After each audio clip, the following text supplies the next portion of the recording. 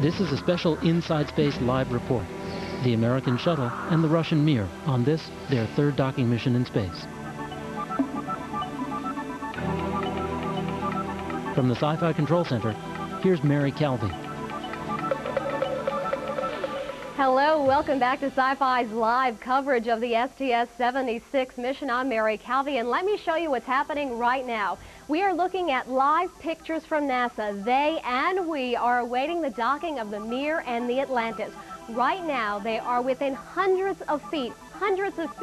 Now, this will be the third docking in history. Now, this time, although, there's something else out there in space, something out of the ordinary. Russian flight controllers have been dealing with an unexpected situation. As you probably know, we're entering the period of Comet Hyakutaki's maximum brightness.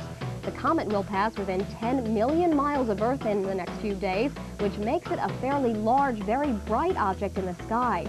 The Mir space station keeps its relative position in space with optical star tracking equipment.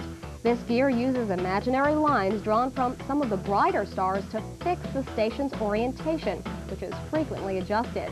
And how the Mir is lined up is, of course, going to be very critical to Atlantis Commander Kevin Shilton and pilot Richard Searfoss as they catch up to and attempt to dock with the Russian station.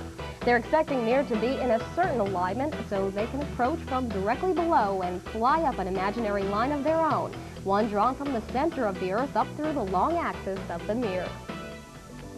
Again, Mir and Atlantis are within 300 feet of docking, and we are awaiting that docking. We'll be following it closely, and we'll bring you the latest. Right now, we return you to the beginning of the end playhouse.